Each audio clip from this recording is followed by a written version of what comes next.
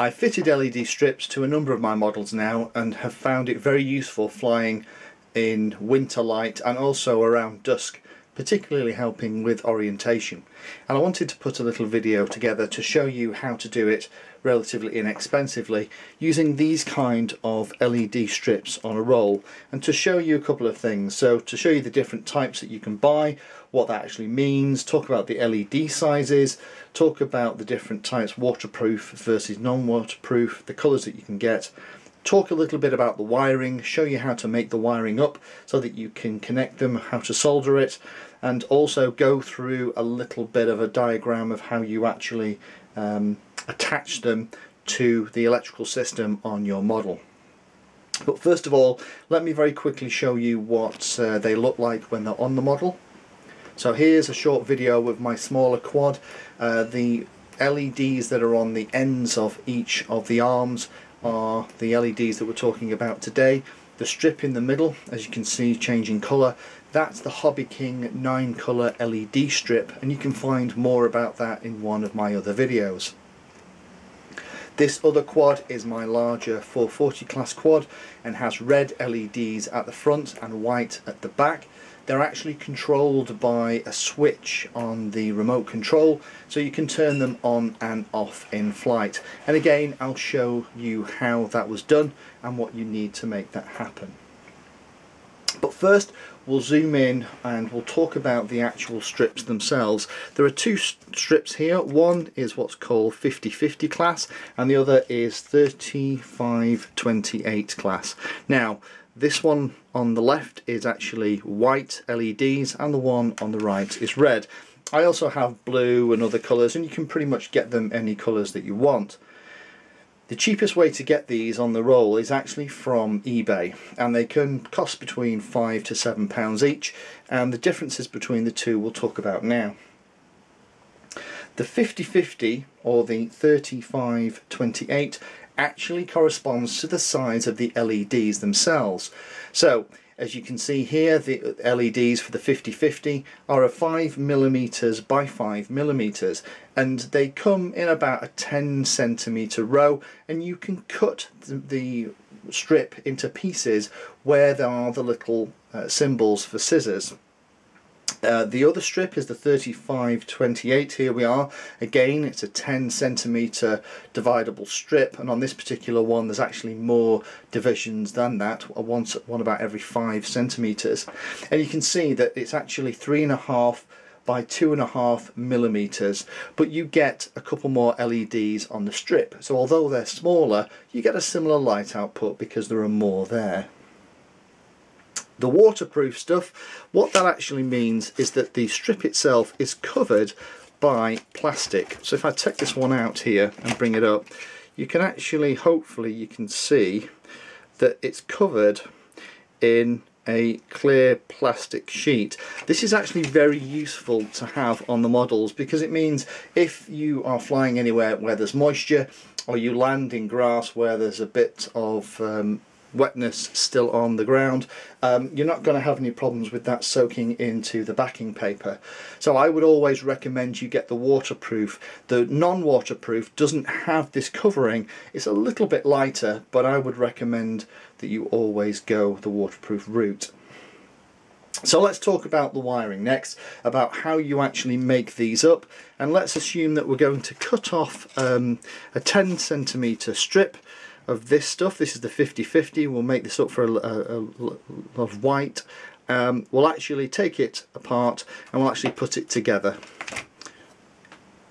So once we've measured how much of the LED strip we need on the model, then on each of the strips there's actually delineations about where you can cut. So here you can see. So what we'll do is we'll just cut this piece off and then we'll solder it up. So you use a very sharp knife and you go right between the two strips, right the way through.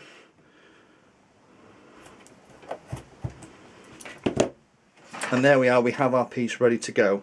And then what you do is use a very sharp knife and you just pare away the covering at the end to expose the two contacts, and that's what you solder to. You don't want to keep the soldering iron on them for too long, but you just want enough to put the wires on. Now the wire that I use for this is this kind of stuff. It's very small, it doesn't have to carry a lot of current. It's about 22 gauge. Zoom out a little bit, the camera's not happy with that. So it's very small and easy to tag. So what I'll do is I'll very quickly just cut the ends off and we'll show you how to do the soldering. So to remove the material at the end, I would suggest you use a very sharp knife. I find these X-Acto blades, these X-Acto knives are perfect for it.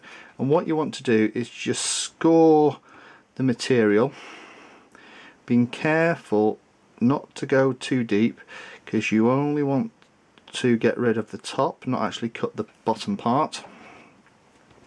And then very carefully cut through. So be very careful because you have, these are super sharp blades.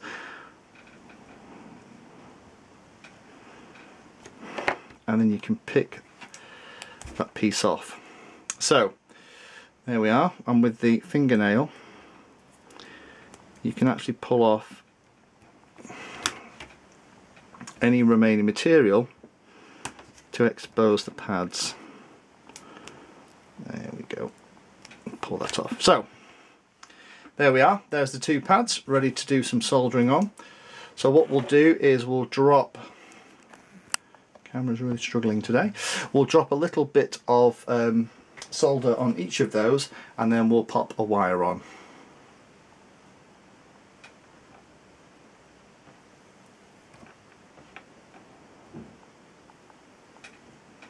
So there's a little bit of solder on the end. I'm going to zoom out a little bit more because it's really struggling to... and then observing polarity, we'll connect the wires